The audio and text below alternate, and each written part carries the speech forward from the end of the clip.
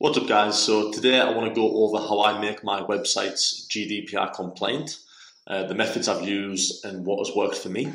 So first things first, I just want to disclaim it's not legal advice. If you're unsure about anything, please contact a professional lawyer who can help you out with these things. So what is GDPR? It's designed to give EU citizens more control over their personal data.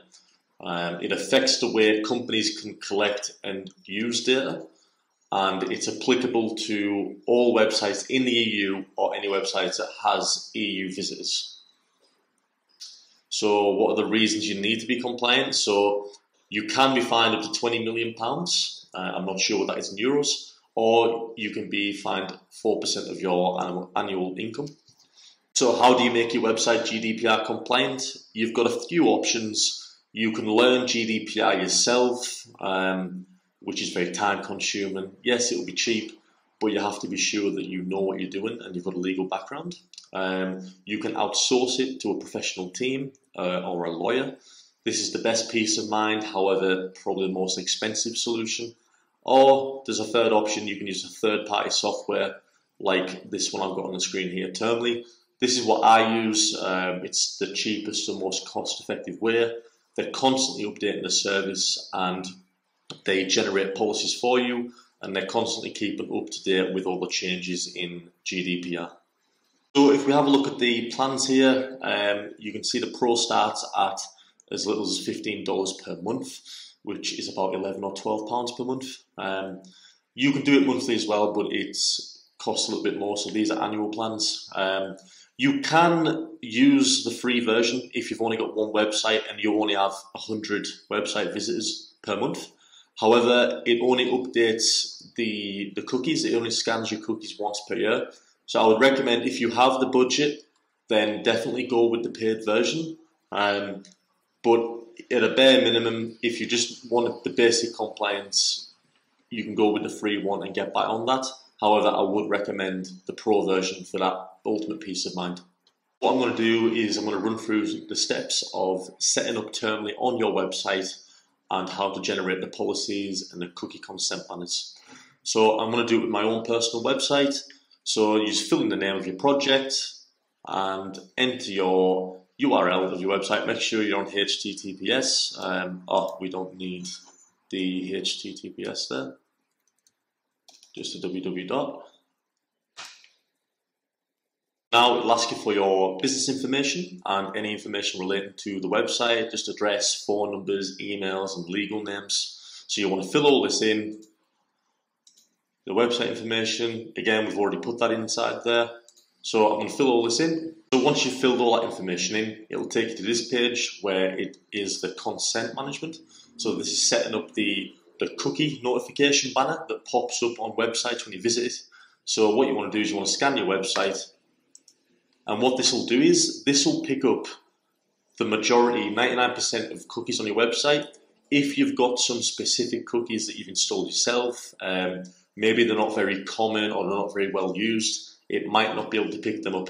So you want to make sure that all the cookies on your website are picked up and added to your cookie policy. So this has picked up all the cookies on the website. You can see it's got an essential cookie there. Essential cookies are fine. There's web browsers need them to work, and you can let them run on pages. If people opt out of them, you can still have essential cookies running. There's no performance or functionality ones. There's analytics like Google AdWords and analytics. There's advertising again. And that's it. That's all the cookies it's picked up. So the next step is we want to generate the cookie policy, and this will generate the cookie policy on the cookies it's scanned. So this just has information about what cookies we use, why we use them, how people can control and change their preferences to what cookies run on their web browser, and it lists the cookies there and their uses. Once you've generated your cookie policy, to add it to your website, you're going to want to click up here. Now, if you're on a free version, you have to use the HTML format, so you'll need to create a new page on your website and copy and paste the HTML onto that page. Now, this doesn't automatically update if there's any changes to your policy, so I would recommend going with one of these two options. I'm going to go with the URL version. The code snippet version, you need to make another page on your website again, but it automatically updates if you use this version. So I'm going to use a URL, I'm going to copy and paste this here. I'm going to put it into my website, so I've got my cookie policy link at the bottom here, cookie policy, and then we're going to go to website, cookie policy, website URL, copy and paste it there. And if you go to my website now, cookie policy, if I click on it,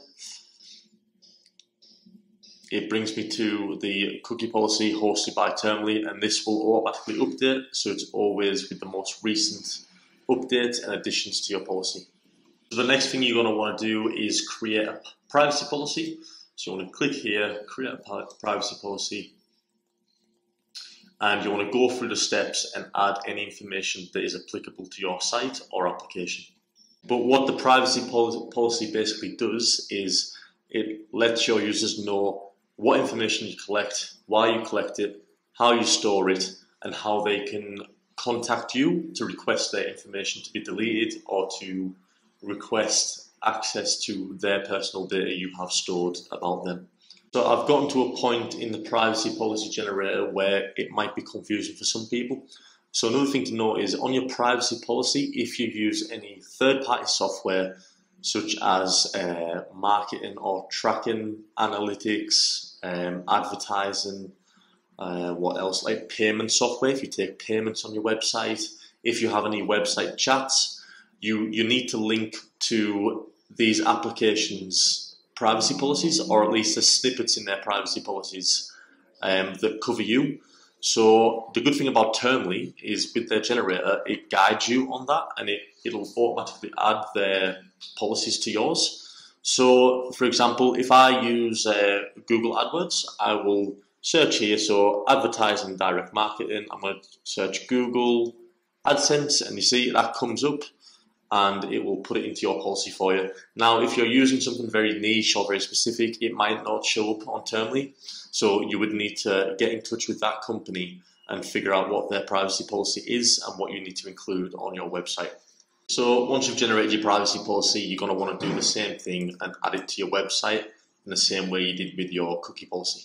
So the next thing you're going to want to do is create your cookie banner, the notification that pops up whenever anyone new visits your website. And the great thing about Termly, what this will do is once you add it to your website, it'll stop cookies from loading until people have had the chance to opt in, which is what the EU GDPR requires. So you can change all the settings here, you can put your custom colors in, you can have it in the middle, the bottom right, at the top. You can change whatever settings you want on how it looks. There's some options there that you need to check if they apply to you or not. And then here's your consent options. So I've got it set up. You can have it on global. You can specify it to US, California, or EU. You can have settings for each. I just keep global on because it's the simplest. It's better to be safe than sorry, I think. So what you'll need is you'll need to enable the consent banner, yes. The decline button you don't need. The preferences button you need. Opt-in need. You can't automatically opt people in. They need to opt in themselves. And you can't have implied consent, meaning when someone scrolls or clicks on somewhere else on the website that it automatically consents. They have to consent themselves before they can go further. When you go to embed it in your website, you'll get these options here. It'll say enable auto blocker. You want to keep this checked because it'll, like I said before, it'll block the cookies from running until the person's accepted, which is required. So what you do is you copy and paste this code, go to your website. Now, somewhere on your website platform, if you're using, I'm using Duda, if you're using Webflow, if you're using Wix or Squarespace, there'll be a setting on there so in Duda, it's the head HTML it's called. So you want to add the code to the head HTML and copy and paste this in there. So as you can see, that's it in there. Now, if you've got any other scripts in there or any other codes in there, you want to put this right at the top, because if it's not right at the top, your other cookies will load before this, which is against the GDPR. So you want to make sure it's at the top of your head HTML so that it loads first. Once you've added that code to your website into your head HTML, you can verify your install to make sure it's all working okay.